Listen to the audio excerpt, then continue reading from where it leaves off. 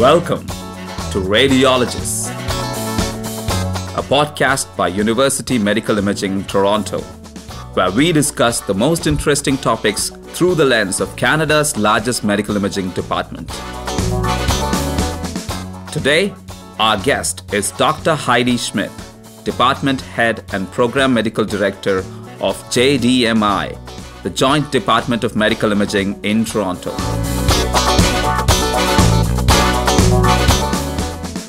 JDMI is the largest medical imaging department in Canada, with about 100 radiologists working under Heidi's leadership.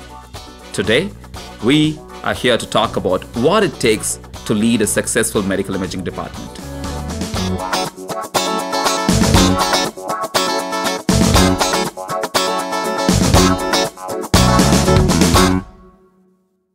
Heidi, it's great to see you here.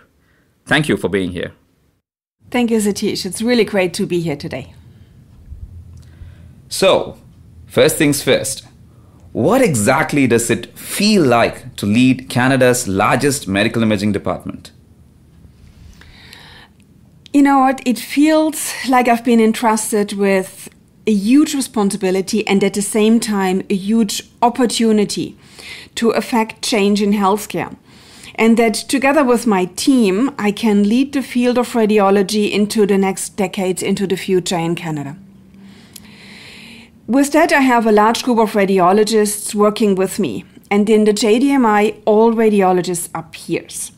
There is no hierarchy, and the atmosphere is very collaborative with a truly democratic and shared decision-making. We thrive from the input of radiologists from different backgrounds. Not only do they come from various different countries and cultures, they are also, for example, at different stages of their career. So on the one hand, I get advice from the young physicians who are just starting to change the world. And on the other hand, I get advice from those who have been practicing for a long time and bring their vast experience to the table. So it sounds like you have a very diverse team and that you're very, very proud of your team. Yes, that I am. I always feel that our radiologists are all academic, curious radiologists.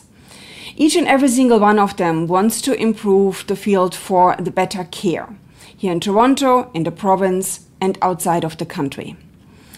Many of our radiologists, for example, are renowned researchers in their field. So from top to bottom of our bodies, they may have published from diagnostic imaging of the brain to novel neurointerventional procedures. They may be famous for novel imaging of the body, the musculoskeletal system, the heart, and the lungs. They may be the first in many areas of functional and molecular imaging, and some of them are the only ones in the country who perform and also publish about certain interventional procedures. And you will hear from many of them in the upcoming podcasts. Another example of our outreach is somewhat closer to home.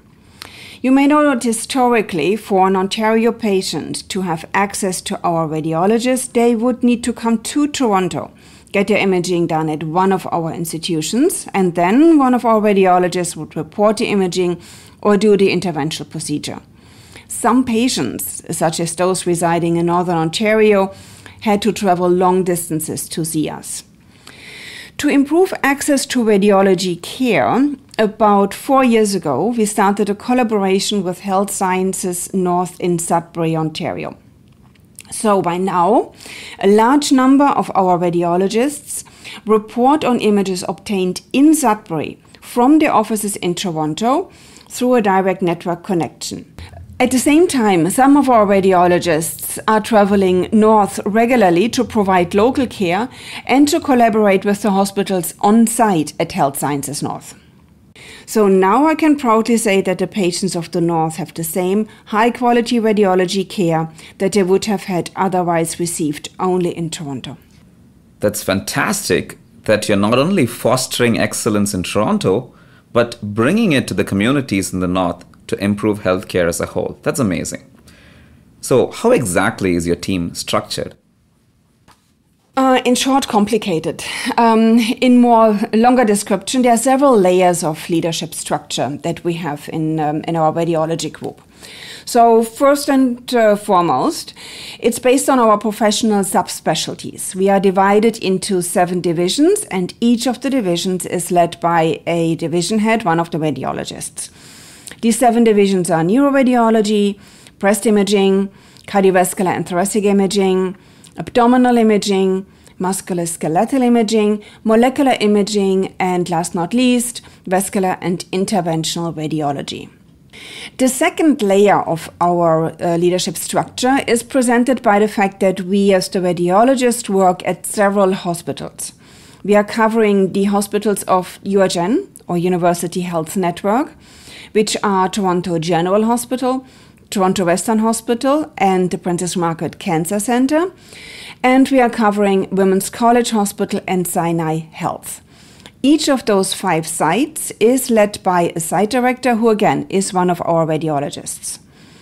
And the final layer in our complex leadership structure are the functional heads, radiologists who lead different departmental activities. And these are, for example, research, artificial intelligence, the business of radiology, education, IT, quality and safety, innovation, or faculty development. Oof, that's quite a large team to manage. But how do you ensure that they're all happy? So recently a term quiet quitting is making the rounds on social media. And apparently what it means is that people lose motivation that they do bare minimum at the job. How do you make sure everyone stays engaged and that everybody's voices are all heard? Well, that is a very valid question, and it is indeed a constant challenge.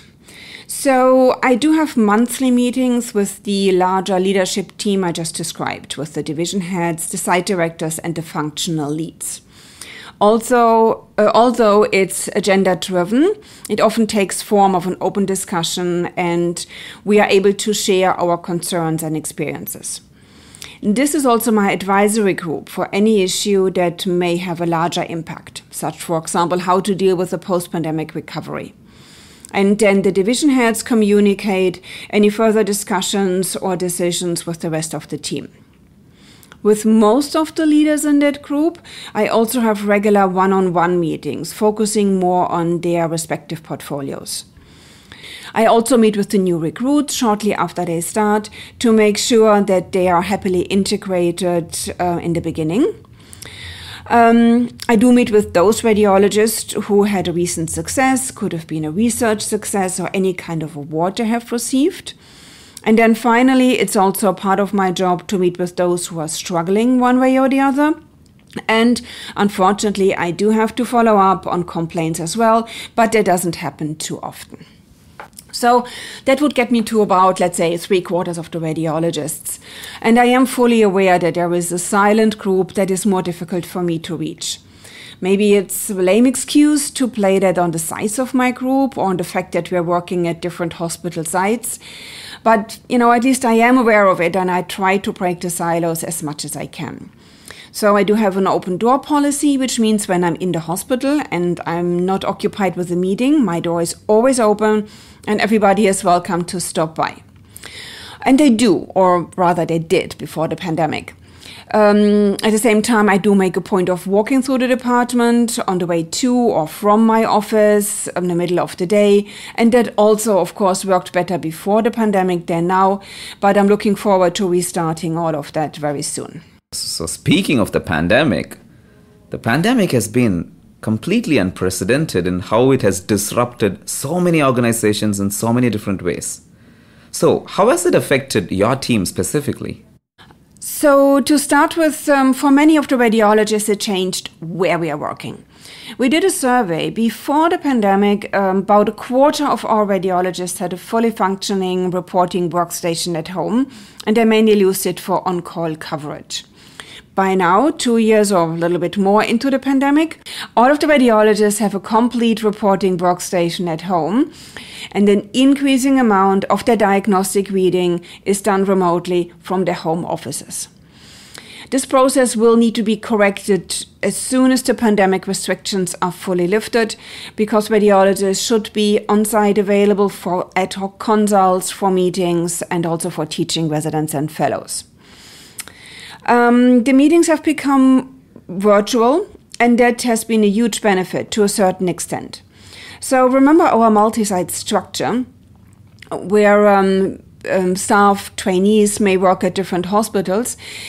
It's now much easier for all of them, all of the radiologists, residents or fellows, to join rounds or join lectures while they stay at their hospital site where they're scheduled on the day.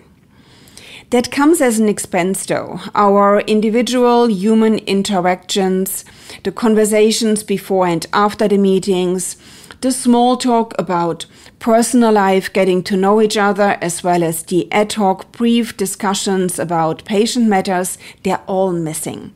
So I'm really looking forward to, as I said, correct that, to be able to meet again with my team in person and talk about both professional as well as casual events.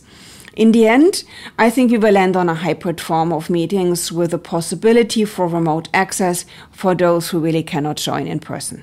It is absolutely true that the pandemic has been isolating. But in addition to the lack of in-person communication, what are some of the other challenges that your team has faced? We are still dealing with the challenges resulting from the pandemic. So, for example, the huge backlog of exams. We already had long wait times before the pandemic for elective exams, and this has just been exacerbated during the pandemic. So to be a little bit more efficient with our imaging, we, for example, have changed some of our imaging protocols, decreasing the time a patient would need to spend in an MRI for a standard exam, which means it would allow more patients to have access to our MRIs. What's also changed is the focus on wellness and the emphasis on the work-life balance for the radiologists, which all has become increasingly important.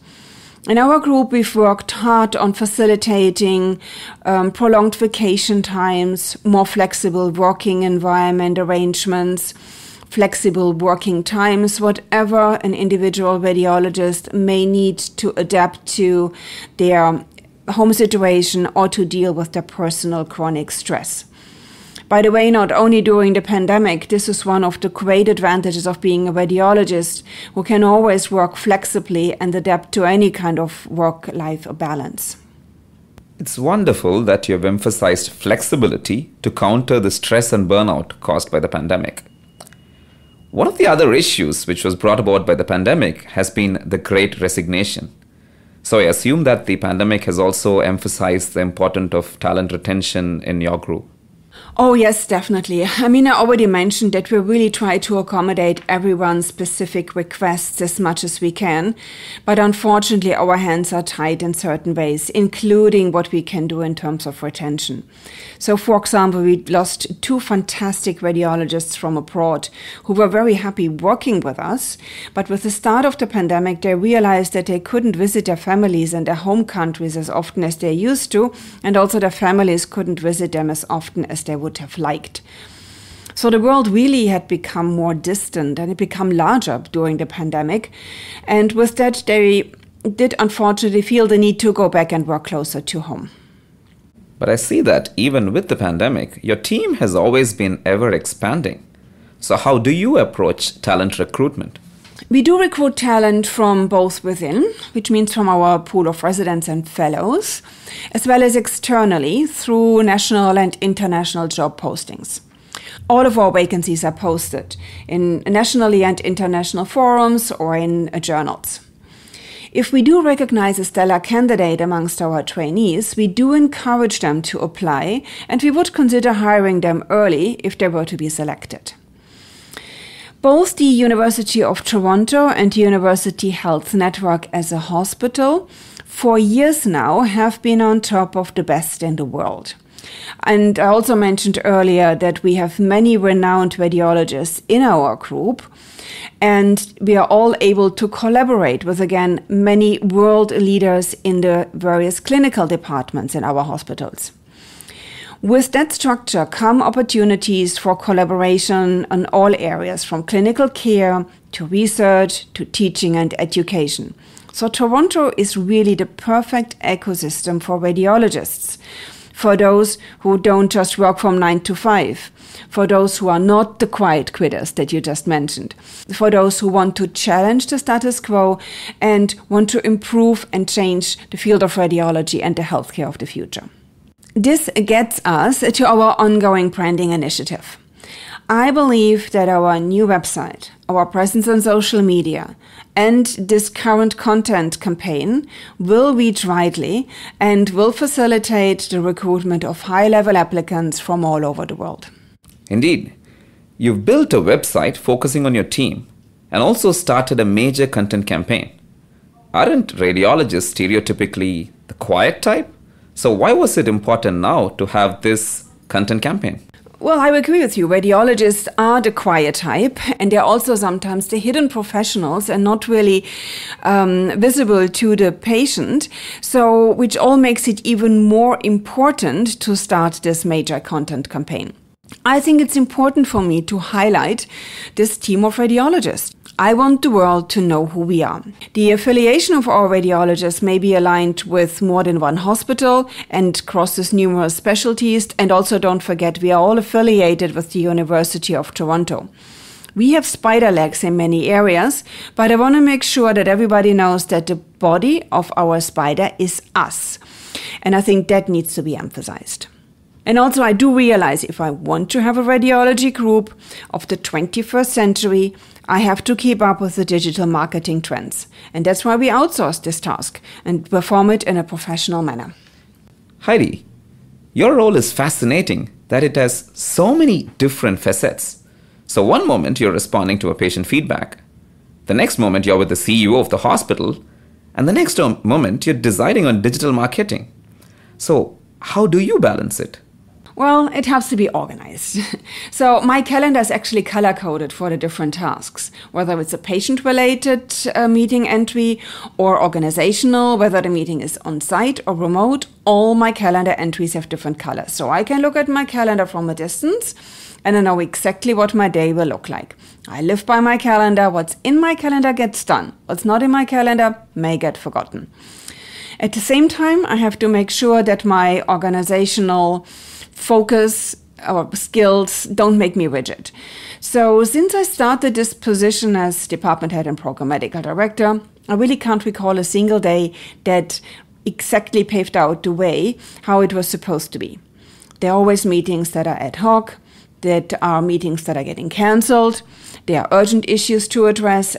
And let's also not forget, like I mentioned earlier, my door is always open and there will always be a surprise guest coming by. My day is really predictable for the first hour or so, and then with all my organizational skills and with my calendar entries, I have to make sure that I remain flexible, because I may have to address something that I really didn't expect to happen.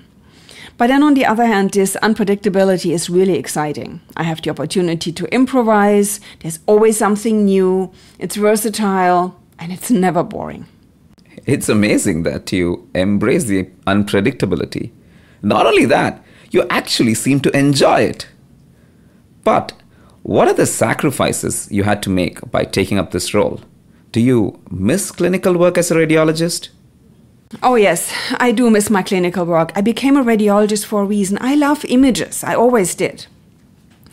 So being a chest radiologist, I still make sure that I read chest CTs or chest x-rays as much as I can. And I'm also participating in on-call duties. And I don't only do that because I like it and I miss it. I also feel that I need to be able to chip in conversation with my radiology colleagues. So if I hear complaints about increased workload or new software that comes with different challenges, I want to be able to say, yes, I experience it too, and I share your pain. Or I'm able to say, well, there's a workaround and there's an improvement that you may not know about. Which means I really want to be actively participating in conversations that my clinical practicing radiologists are having. Well, as they say, a good leader always has one foot on the ground. So Heidi, what advice would you like to give to the younger radiologists and aspiring leaders of the future? I think we can narrow it down to two major pieces of advice. So one is, don't plan too far ahead. Don't have a 10-year plan. You will definitely be wrong and you will be disappointed for not having achieved it. Having a plan for longer than 5 years makes you inflexible.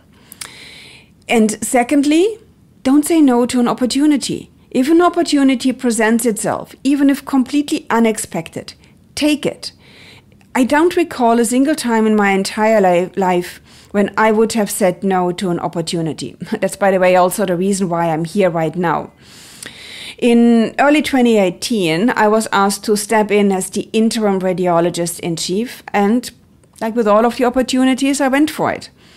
2 years later, by the time the permanent position was posted, I had started so many initiatives, I had started to implement changes, that I thought it would be a real shame if I didn't see them through. So I applied for the position and got it, so here I am. And maybe if you allow me a brief message for medical students who may right now be choosing their future field. Consider how cool and amazing radiology is. So for once, there isn't a single patient, except maybe for some exceptions from psychiatry, who would make it through their healthcare journey without at least one exposure to radiology exams. You will see so many different pathologies. You will work with different great colleagues, not only within radiology, but also collaborating with other specialties. You can achieve a great work-life balance, and you can focus on your passion, whatever it is, clinical care, research, or educating our next generation. Thank you so much, Heidi.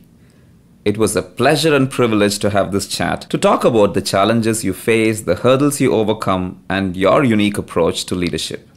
Ladies and gentlemen, that was Dr. Heidi Schmidt, Department Head and Program Medical Director of JDMI, the Joint Department of Medical Imaging in Toronto, and me, your host, Satish Krishna. You were listening to Radiologists, a podcast by University Medical Imaging Toronto, the largest medical imaging group in Canada. Produced by Ina Levchuk. Learn more about us at universitymedicalimagingtoronto.ca and follow us on social media @Imaging Toronto. Thank you, everybody. See you on the next one.